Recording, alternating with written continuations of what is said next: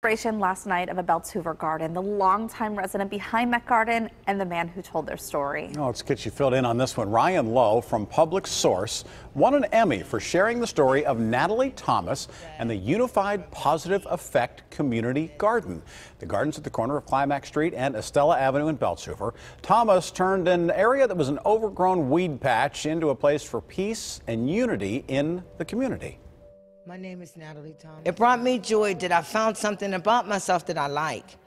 Not only that, Warrington Recreational Center is about a block away from us, and the children to and from the center came and started nurturing the garden themselves too.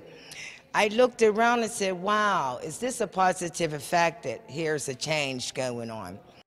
Even more than that, Thomas says since the garden began back in 2011, she has noticed a reduction when it comes to crime on her block as well.